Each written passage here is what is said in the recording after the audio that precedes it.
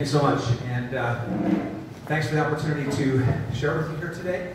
We're going to do a bit of a team presentation, so that means you'll hear from me, and then you'll hear from Fernando, and then you'll hear from Frederick. Our agenda is right on the screen, and so feel free to take as many pictures as you like of the screen, and but apparently this will also be made available on the website after the fact. So great to be with you here today.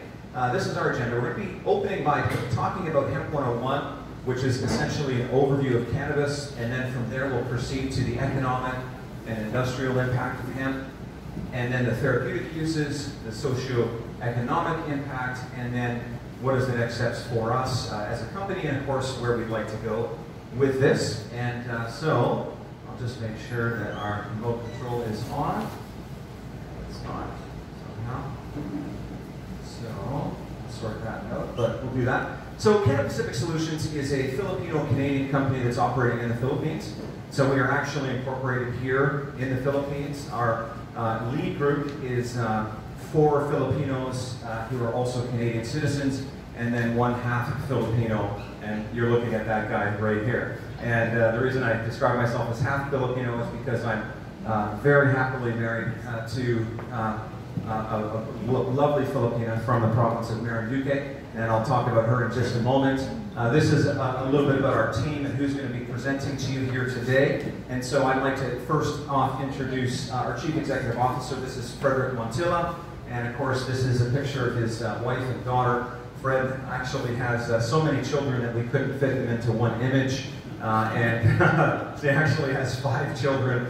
We just took the youngest and put her there. And of course, your wife is from Iloilo, and Frederick actually grew up close to here. And so he's our Chief Executive Officer. This is Mr. Fernando Pala, and Fernando is our Chief Financial Officer. And there's Fernando with his family, and we're so grateful for Fernando and his contributions to our team. And then, of course, you have myself, and I'm the Chief Operating Officer.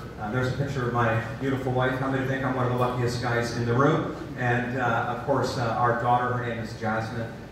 When I met my wife, you know, and sometimes 3 words can change your life.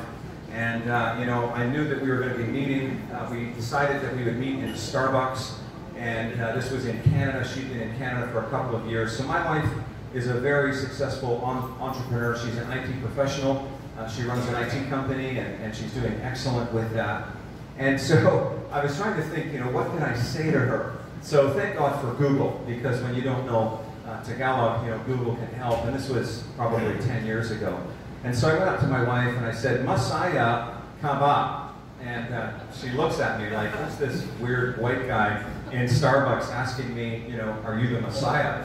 And she's like, "What are you saying?" And so I said it again, "Masaya ka ba?" And she's like, "What?" And then finally she caught what I was trying to say. "Masaya ka ba? Are you happy?" Right? And she answered, and I can tell you she's never been happier since she said yes to me. And we've been married together now for almost 10 years. So just wanted to get you to know a little bit about us, because obviously, you know, a company is not really about the products, but how many of you know it's about the people, right? And if the management team knows what they're doing, and if they're locked and loaded with a strategic plan that makes sense, then you have confidence that they're going to get where they need to go. So you can see a lot more about our background right here in this slide. We're not going to go into that because you'll have access to it. What we really want to do is dive into hemp. And so at this point, I'd like to introduce our CFO, Fernando, and he's going to take you through some of the elements of that. And I'll try to get this sorted out for you. Thank you, and thank you again for this opportunity you've given us to talk about hemp. Now, earlier today, when we came in, I was asked if this is a baka, right? Because a baka is Malita hemp, right? And I said no, it's something more exciting, and it's the cannabis hemp that we're going to talk about. But this product, or this plant, even has the potential of actually complementing or supplementing the leadership position of the Philippines as the foremost abaca producer and exporter. So we're going to talk to you about that, the opportunities. But first, Then he goes through some basic terms and concepts that you will hear throughout the presentation. So sort of like a hemp 101. So let's talk about cannabis first, right? Which is the main family. And as a plant, it's a flowering plant that has over 500 chemical compounds. Now, the biggest group is called cannabinoids. And I'm sure that you've heard there's two cannabinoids that have been well researched and well published.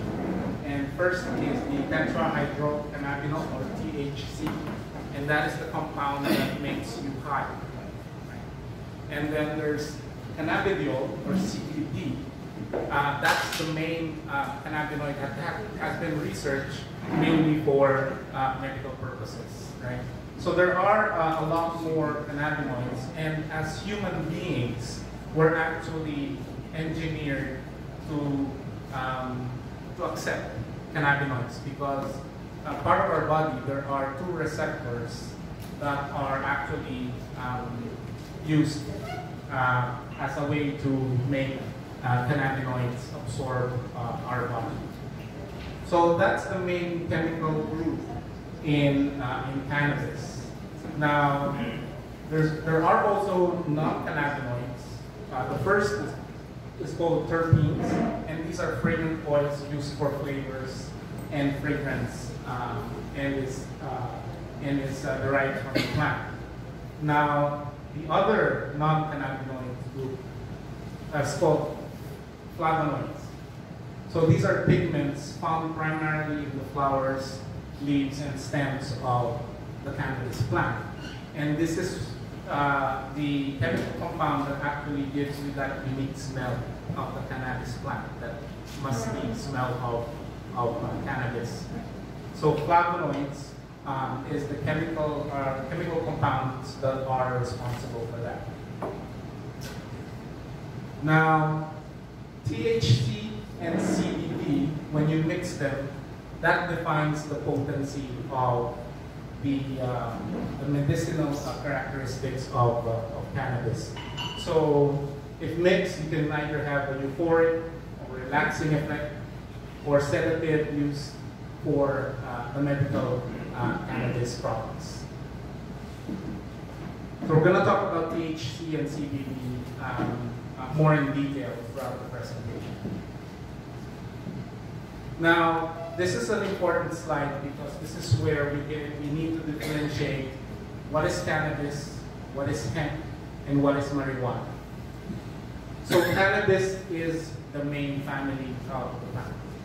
So cannabis includes many species, and two of those species is hemp, okay, which is a variety that is grown very tall and has very low levels of THC. Very low levels of THC. Then you have marijuana, which is a variety grown with high levels of THC. So marijuana is the variety of cannabis that makes you high, and it is considered a dangerous drug, while hemp is not. But they're all part of the cannabis family. They're both part of the cannabis family.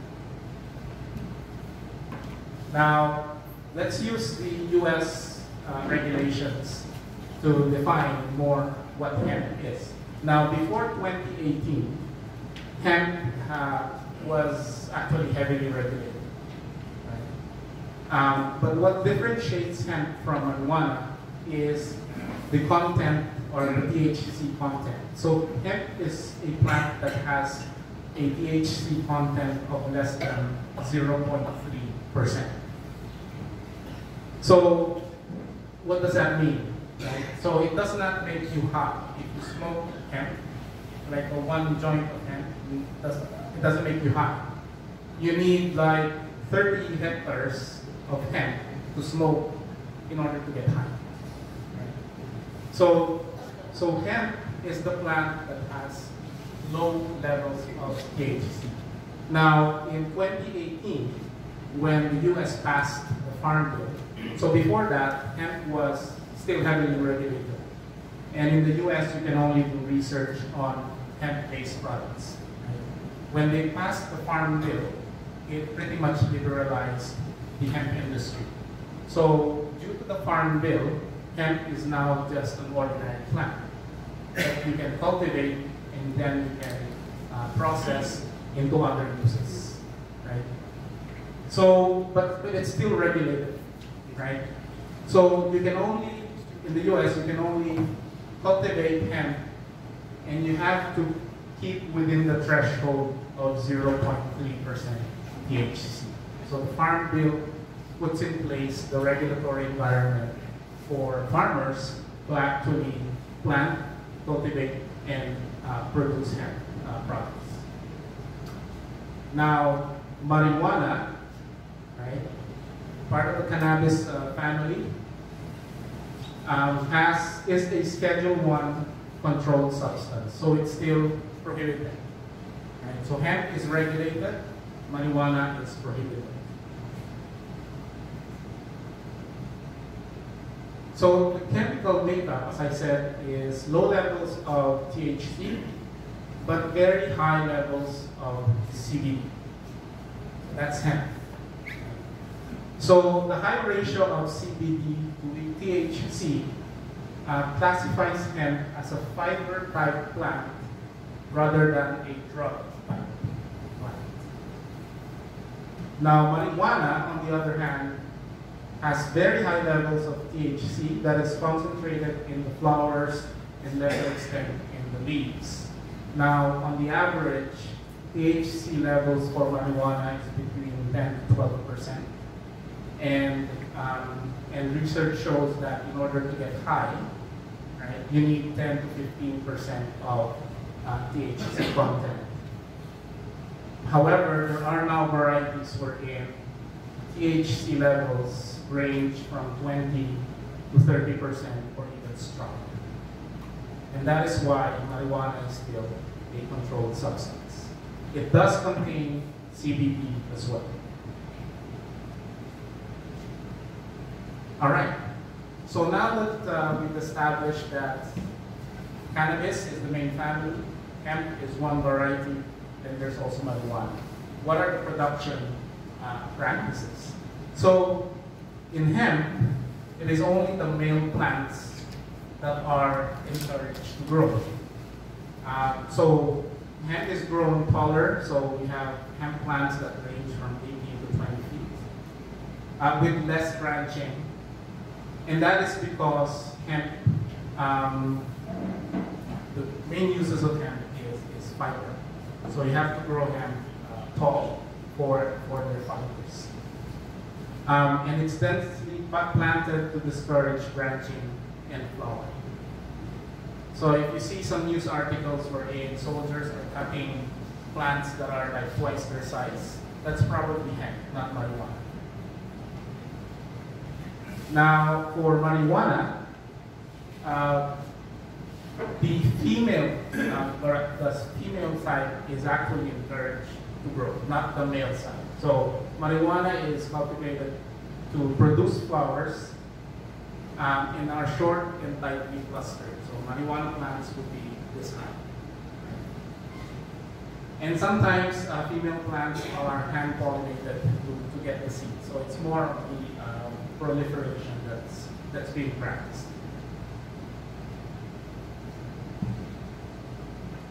Now, in order to grow marijuana for its efficacy, you actually need a master grower. There's a certain expertise in place in order to produce high-grade marijuana for medical purposes.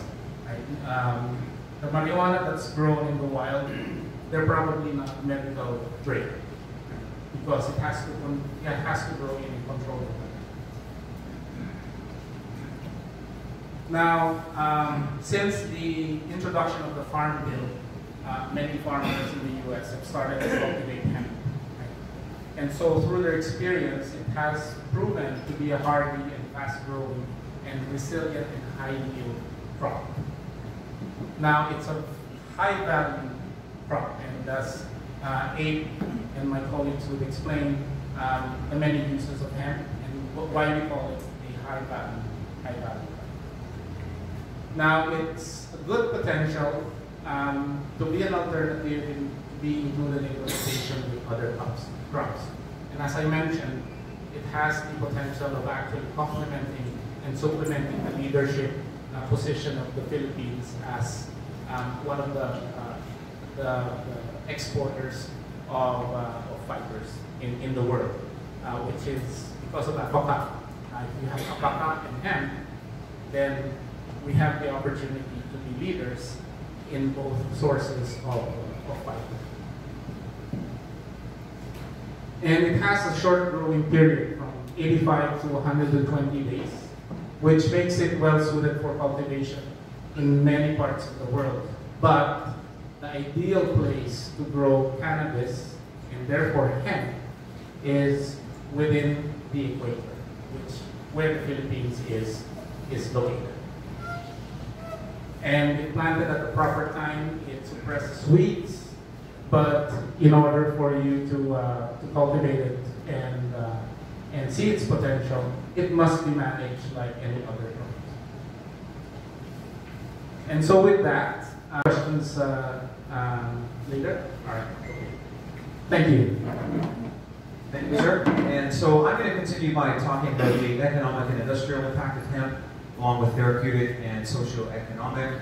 Thank you, Fernando, for clarifying that when you're talking about hemp, you're not talking about a product that can make you high. So some of the issues around crime, social disorder, concerns about dangerous drugs, it frankly just does not exist. Now, we understand the legal framework in the Philippines at the present time, but from a pure medical perspective, we need to really try to understand the differentiation between the products and the crops that we're dealing with. So I want to dive in and talk about the economic and industrial impact of hemp, because I love to talk about how we can transform economies and transform really the world by making some money. Now, the plant of hemp has up to 50,000 different uses. You know, if you compare that to me, I've got about 3 or 4 good uses. So hemp is much more useful than the guy that you're looking at right here this morning. And you know, when you think about hemp, you know, there's value in the seeds, so the seeds themselves. And then there's value in the stalk, and so that's, of course, everything that's happening here. And then there's value in the roots, and then over here there's value in the leaves and the flowers. And so from an environmental sustainability perspective, this is almost one of the only crops where every single part of it you're actually able to put to industrial, economic, and medical use for good. And again, we're making this all available to you after. But let's take a look at it. So fiber from stalks can be used in making paper, textiles, rope, or twine. As a matter of fact, many of the historians theorize that the sails, the ropes that were used in Christopher Columbus to cross the Atlantic, that they were likely based on hemp. And grain from industrial hemp can be used in food products, cosmetics, plastics, and fuel. And so under the area of textiles, you've got clothing, diapers, handbags, denim, shoes, fine fabrics. Under industrial textiles, you've got rope, canvas, tarps, carpeting, netting, caulking, molded parts. Under paper, you've got printing, newsprint, cardboard, packaging. Under foods, you've got hemp seed, you've got hemp seed oil, you've got hemp protein powder, you've got food supplements.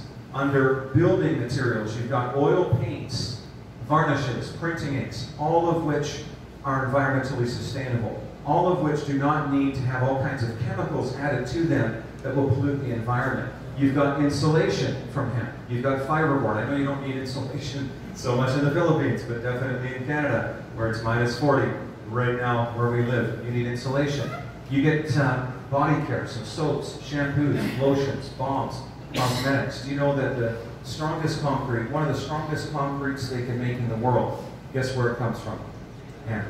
With no nasty environmental side effects. Do you know what the greatest polluting industry on planet Earth is? Concrete.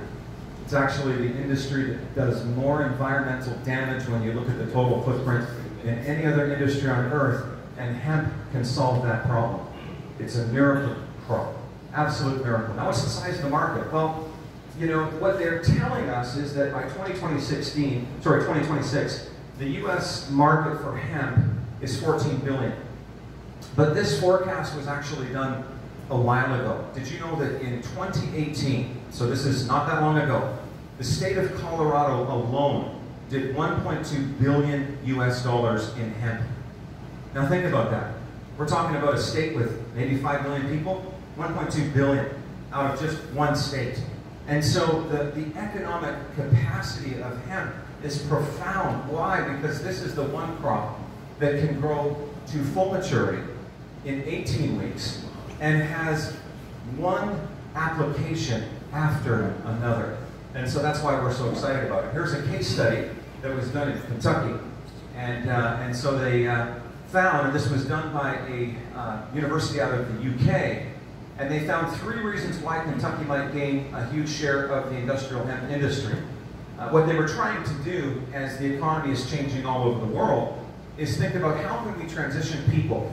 And how many would agree that's a challenge here in the Philippines as well, right? How do we transition? It's a challenge in Canada. How do we embrace the global economy? How do we innovate? And so what they discovered was that if Kentucky became the first state to legalize industrial hemp, it would have this massive long-term advantage over other states. And what they discovered was this multiplier effect, and you can read about here. They had more money in circulation to pay for food, transportation, clothing. And here's what they found. In a county with one facility for hemp and one industrial paper pulp plant, 771 full-time equivalent jobs and $17.6 million in worker earnings were created. That's why in 2018, President Trump signed an executive order which allowed for hemp now to be produced in all 50 US states. Okay? Hemp is completely legal for production, cultivation, right across the United States. Completely legal for production, cultivation, all over Europe. Same with Canada. So this is essentially where the world is going. And of course they do that because they see the economic impact. And check this out.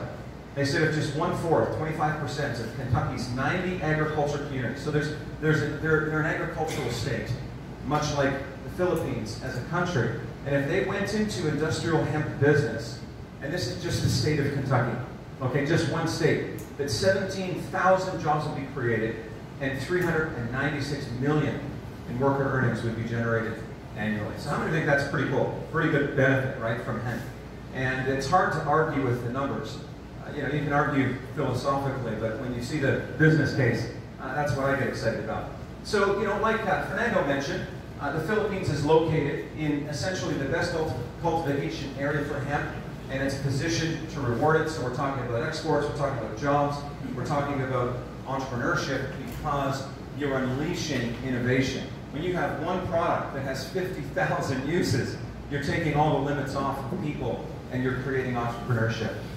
So one way to unlock the economic potential of the Philippines is to look at its many uses, and so we've looked at that. We're not going to spend a lot of time on this. One of the amazing things about hemp is that it actually cleanses the soil of heavy metals as it's growing. And so it doesn't so much take from the soil, but it gives back to the soil, which is amazing. And if hemp can take the place of trees, or at least integrate into a tree ecosystem as a source of paper, then what does this do? This means less clear cutting. And how many would agree that with climate change on the radar, we need to be putting more forests into the ground rather than clear cutting it so we have toilet paper? And the difference with hemp is you can grow a full hemp tree in 18 weeks. Whereas that tree that we just cut down to make our toilet paper, that took 15 to 25 years, right? And so you can solve so many of the environmental challenges that we have. So that's the economic and industrial impact. I know we're moving fast, but you guys are smart. Matalino, it's a Matalino group here, right? So now let's take a quick look at the therapeutic benefits of hemp. Therapeutic. So CBD oil has some incredible benefits. Now CBD from hemp is actually legal in all 50 US states. So there are no legal concerns about CBD from hemp. Why? Well, because look at the incredible benefits for your body. We're talking about pain relief. We're talking about relief of nausea, cardiovascular health. We're talking about lower risk of diabetes. For your mind, CBD oil relieves anxiety, depression, PTSD. all of the mental health concerns that we're seeing all over the world. And of course, we also can see some of the benefits of CBD on this screen. Now look at this. I mean, we're talking about pain management. It's an antioxidant. It's an anticonvulsant. It's an antipsychotic. I mean, it's anti all of the right things that you want it to be. And how can hemp help your body? Well, it impacts your brain. It can impact positively your hands. It can impact your stomachs. It can impact your legs, even your intestines, your eyes, and your heart. All from CBD that comes from hemp. And so that's the therapeutic. Now let's just take a quick peek at the socioeconomic impact of hemp, and then I'm going to turn it over to our CEO, Frederick, onto that. So in humans, this is according to the WHO. CBD exhibits no effects. So not slight effects, not minor effects, but it indicates no effects of any abuse or dependence potential. So there is no concern around addiction. There is no concern when you're talking about regulated hemp when it comes to some of the issues about people getting high or addicted. To date, there is no evidence, zero evidence of public health problems associated with the use of pure CBD. So a focused and efficiently regulated industry, we're talking about hemp, can address parts of the country's health agenda. Now we're talking about the Philippines. We all know that there's a health agenda in the Philippines from 2016 to 2020 that's really all about protecting poor and marginalized Filipinos from the cost of healthcare, which is really high. And so in the Philippines, here's what's interesting. This is the 2017 ranking of health problems that actually cause the most disability. Now you might not think that disability is a huge issue, but when somebody's disabled, what are they not able to do? They're not able to work. And if they're not able to work, they're not able to positively contribute to the economy. They're not able to pay their taxes, and all of us suffer. And so here's what's amazing. The very first rank in terms of disability in the Philippines is low back pain, headaches, diabetes, COPD. Did you know that hemp will help with number 1, number 2, and number 3 at an extremely low cost, and of course much healthier, rather than moving to prescription drugs, which is where so much of the world has gone, unfortunately. And so not only do these medicines cost a lot, but they take away from economic, the impact of productivity. And then here's what they discovered. Now this was a comparison between a well-known pain medication, we're not going to name it, and a CBD alternative. So they compared a drug from your doctor versus CBD. And they found that the cost of an annual therapy can be reduced by more than 200%. And so they discovered in the US it was going to cost you about $2,400 for that pain medication, whereas if you had a CBD alternative, you're reducing that to less than $1,000. And so this is not just a product that's going to benefit us industrially. It's not just going to benefit us economically, but it's also going to benefit the poorest and the most marginalized in all of our societies. The use of CBD is increasingly being linked to reduction of opioid use and dependence as well. And that's a major problem in the United States, a major problem in Canada. And of course, maybe here too. And so when medical cannabis laws went into effect in a given state, opioid prescriptions actually went down massively by 2.21 million daily doses filled per year. And of course, as we look to the future, the research on this has not yet been complete. And so what does that mean? That means that there are teams in Singapore, there are teams all over Europe. Israel is a massive hemp production value-adding center. I mean, the smartest people on earth are getting all into hemp. Why? Because they can see the massive impact on so many levels. So with that, I can turn over to Frederick, and please bring us home.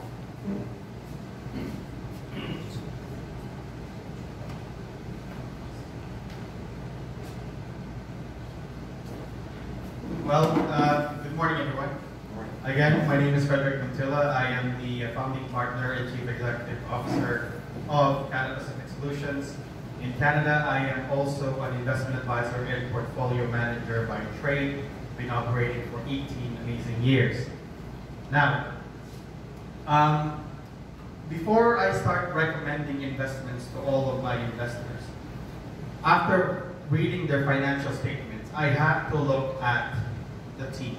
I need to look at the management team if they have the capacity to get their objectives done.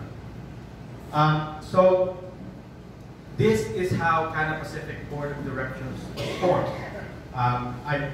Starting from Abe here, who is our Chief Operating Officer. He owns many businesses in Canada. He's also the President of the Federations of Coaches. Fernando Cala here is an economist. He handled the ASEAN trade and ETI under President Gloria Arroyo. Our Chief Compliance Officer, he is a project manager of a large oil and gas company. And our Chief Marketing Officer is one of a great branding guru in Calgary. So I believe CannaPacific has the right team to get this executed right here in the Philippines. Now, the opportunity. As I said, as an investment advisor and portfolio manager, for 18 years, I've been in this industry, and I have never seen companies that operates in the cannabis sector, industrial hemp, went from a valuation of $100 million to $15 billion in a span of a year. I have never seen it. It is a phenomenon. I have never seen a small state in the United States like Oregon, with 4.1 million people as a population, generated $650 million in a year. I have never seen it. Now, North American markets, Canada and US, are opening up their borders. Again, they open up their borders with industrial hemp because they know all of these benefits. But by all means, there are growing pains. And the growing pains they have, and the problem they're trying to solve, are two things. One, they can only have one crop a year. Two, the high cost of production. These are the problems that they're facing right now. Now, as an entrepreneur, I believe in two things. One, I want to learn from other people's mistakes. I don't want to make my own mistakes. I just want to learn it from other people. Second, I believe in combining the best of both worlds. And why do I say that? Well, first of all, I believe that with the technology, Western technology, research, and information, and we combine it with Philippines' top minds, with our climate, tropical climate, and again, our farmers, and our lower cost of labor will be a recipe for success. That's what I believe, right? Now, Thailand understands the problem in North America, and so they've legalized a couple of months ago, fully legalized, recreation and hemp.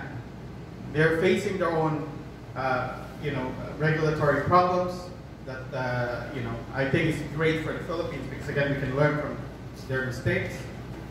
Malaysia follows suit, the second domino to fall. Singapore released a $20 million fund for research and development for the industrial hemp because they want to play in this space. I say this because we believe the Philippines is not only a player in the hemp industry, but could be the world global market leader. So, by saying that, we have, I like what I've seen earlier in the song, that we must dare together, right? Let's not wait for other ASEAN countries to get ahead, and they already are, right? Let's not wait until the Philippines are last. We want to be the leading edge. We don't want to be the bleeding edge, right? So, having said that, our ask, well, first of all, support. As you guys well know, it is still considered an illegal plant here in the Philippines. We are talking to legislators, we are talking to stakeholders, and letting them know the difference between industrial hemp and marijuana. One politician asked me one day, he said, "Frederick, what is the difference between cannabis and hemp?" I said, "Sir, cannabis is hemp." Maybe the better question is, what's the difference between marijuana and hemp? So the information is not there. Now I hope today you've learned the difference between medical marijuana or marijuana and industrial hemp. Because with that information, we can now talk to all of your contacts, legislators, politicians, and said, hey, there's zero psychoactive effect. Think about this for a second. It is included in a Schedule 1 drug in the same category as crystal meth and cocaine, where it has zero psychoactive effect. Once you start researching why, well, actually, I would encourage all of you guys to research the name called Randolph Hearst. This gentleman is the one who actually made a way to protect his business interests back in the 1900s, and actually paved the way for hemp to be listed as Schedule 1. It's mainly to protect his paper business. So support, right? Another thing is the opportunity. We're here right now. CannaPacific is doing some capital raise right now in Asia. We're here in the Philippines. We are definitely talking to many investors right now who are extremely interested with partnering with us. Some of you guys here may want to sit down with us, and by all means, we would love to connect and talk to you guys about the investment opportunities that we offer. I do want to make one thing clear. Our company is not just looking for capital, but we are looking for strategic partners who can see this through with us over the long term. It's not just money. I've worked in the money business in 18 years, and let me tell you, in order to have a successful business, you must be in sync with people that you're working with. So we are looking for strategic partners that can get us through. Our vision is not just to be a player in this space. Our vision is to help the Philippines develop socioeconomics, hire thousands of people, help farmers, and we want to be world leaders in the hemp industry. As we showed earlier, there will be 3 major players in the world. One would be Southern America, second would be Africa, and third will be Asia. There are sectors in the United States and Canada, but let me tell you, they will not play in the global scale. Why? Because they can only have one crop, and 5 months a year they have sub-zero weather. So they cannot play in that space, right? Again, investing, if some of you guys here want to sit down with us, we would love to connect. With that, ladies and gentlemen, again, we want to thank you guys for the opportunity. We were here last September as a guest, and we wanted to introduce our company. We want to educate as many people about the difference between marijuana and hemp. Again, Happy New Year to all, and I would like to open the floor for question and answer. Okay, a round of applause.